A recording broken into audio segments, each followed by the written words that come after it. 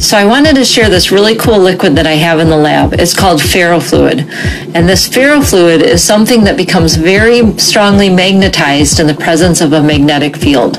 Ferrofluid is simply these suspended nanoscale particles in a carrier fluid, such as an organic solvent or water. These nanoscale particles are usually iron compounds, such as magnetite or hematite.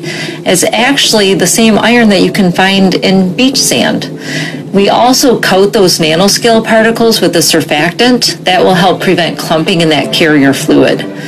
Now, what's really cool are those spikes and peaks that you're seeing forming, or spikes and valleys that you see forming on that ferrofluid. That occurs because of that strong magnetic field.